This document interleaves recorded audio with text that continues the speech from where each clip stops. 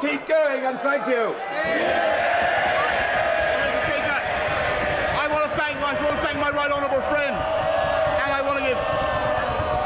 want to use the last few seconds, Mr. Speaker, to give some words of advice to my successor, whoever he or she may be. Number one, stay close to the Americans, stick up for the Ukrainians, stick up for freedom and democracy everywhere.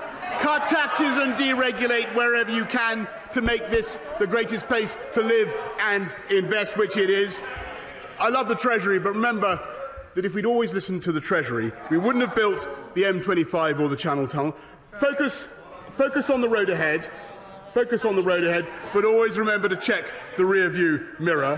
And remember, above all, it's not Twitter that counts. It's the people that sent us here.